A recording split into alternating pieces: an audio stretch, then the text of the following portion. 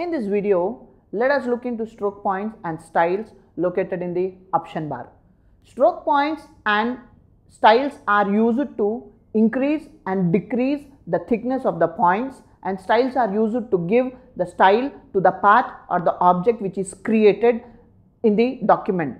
So let us see how to increase or decrease the path thickness and how to apply the styles of a stroke practically.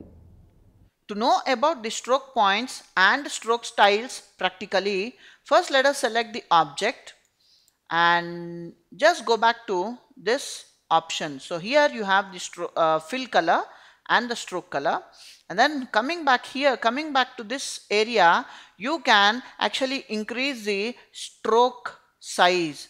By clicking on this, you can increase the width of the stroke, and now you can see the thickness of the stroke.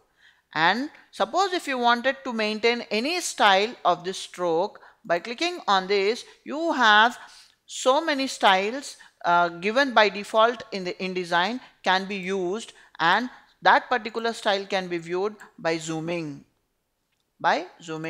So press Ctrl 0 again to go back to the normal view or to fit to the screen. Again select it. If you wanted to apply the normal stroke, just click on the solid. So to apply any kind of styles to the stroke, you can apply to the fill object which is already having the stroke, or the path which is created.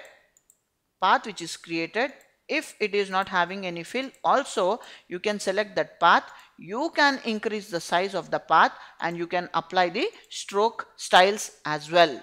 So that is about the stroke points and stroke styles, and that is about the stroke points and stroke styles.